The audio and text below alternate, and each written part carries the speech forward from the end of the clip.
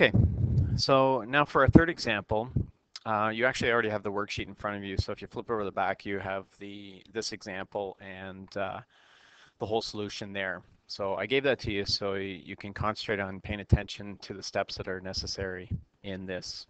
Okay.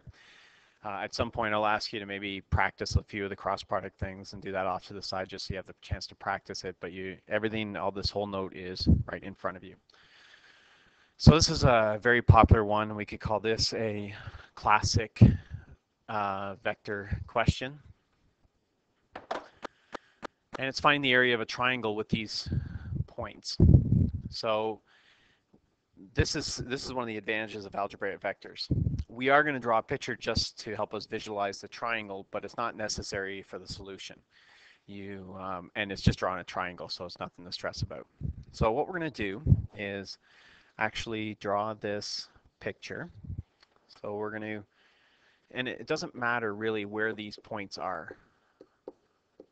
I mean, they're three-dimensional points, so they could be anywhere.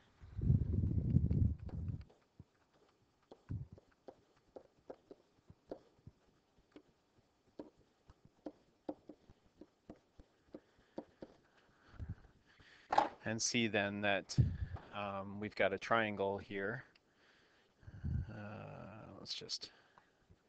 We'll use this, but we'll change it to blue. So there's that. And that, of course, is jumping around on me.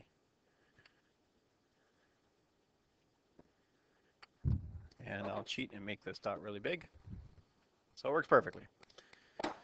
Okay, the triangle doesn't have to be in this order. It can be however you want. So we're just doing it to give us a visual representation. Now, remember, and this is an important thing, these things here, P, Q, and R, are not vectors. They are points.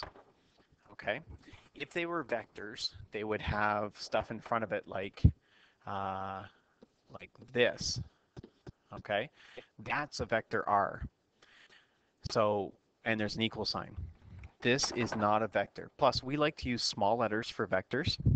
Okay, so we wouldn't use the capital letters too often. And here you see there's just R and then nothing next to it. So that means it's a point. Okay, and we can't get those two confused. You can't do cross products of points. You can do cross products of vectors. So what we have here is a triangle of 3 points.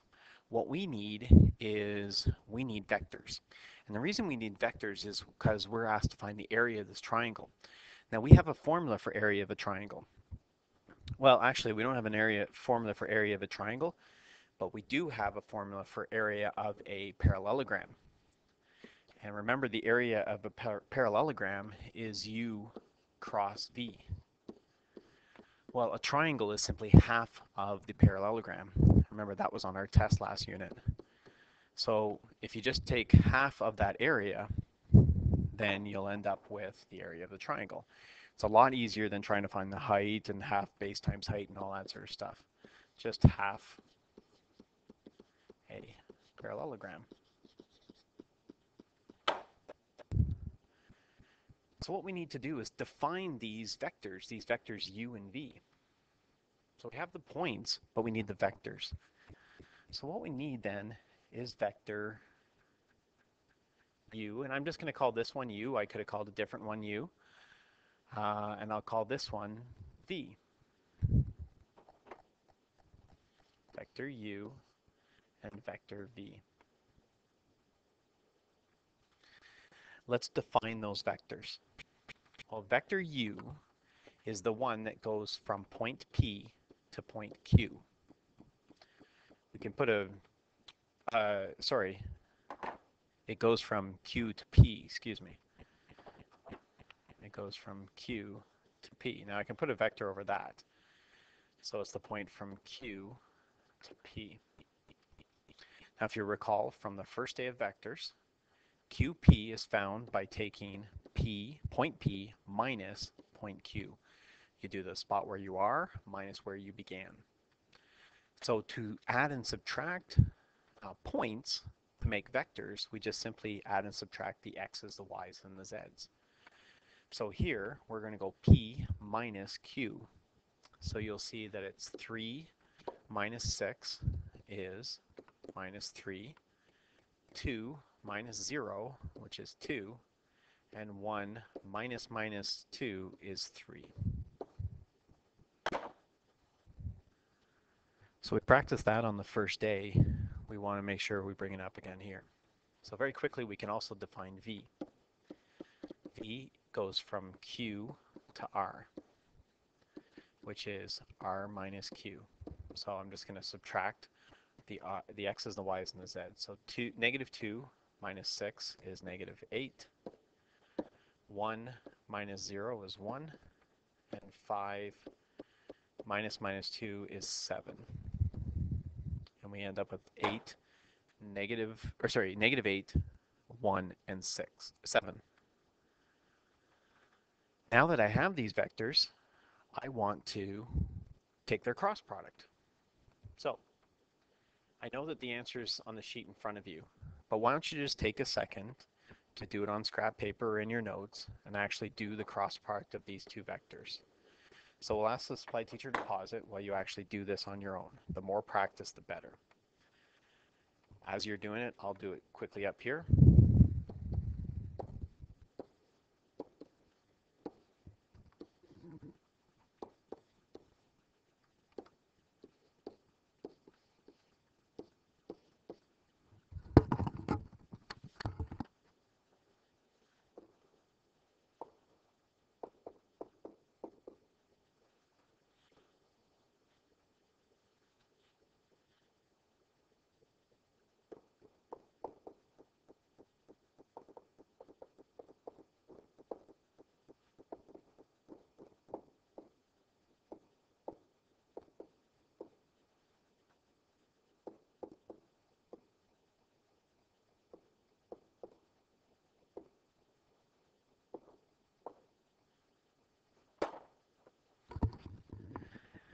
One thing I forgot to mention last video or slide is at this stage, I really like to double check.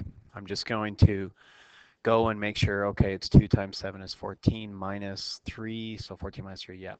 Okay, then the next one is a negative 24 minus a minus 21, so that's a plus, okay, negative 3. And then negative 3 minus minus 16, so it's plus 16, and I get that. Does not hurt to double check at that stage. Okay, so hopefully you've had a chance to try it yourself and check the answer here and in your handout. So now let's go and actually answer this question. So we need to find the area is 1/2 this vector that we just found, which was 11, negative 3, 13. But remember, it's not just that vector, it's how big that vector is. So we need the magnitude of the vector 11, negative 3, 13. So again, from the first day, we remember that the magnitude can be found by doing the square root of the squares, is what I call it. So we go off and we take the square root of 11 squared, which is 121, plus the square root of negative 3 squared is 9, plus the square root, 13 squared is 169. 121 plus 9 plus 169 is 299. Square root of 299 is some decimal, divided by 2 or multiplied by 0.5, and we get an answer of 8.65 units squared. We don't have any meters or anything here, so we're just going to call it units squared. So recap. Write down the points. I like to draw the points so that I make sure I have proper vectors. Then create those vectors u and v by doing qp being p minus q and qr being r minus q. Get those 2 points. The cross product is what you do down at the bottom. You get that cross product of 11, negative 3, and 13. We need the magnitude of that is the area of the parallelogram. So we take the square root of the squares, and then half of that gets us the area of the triangle.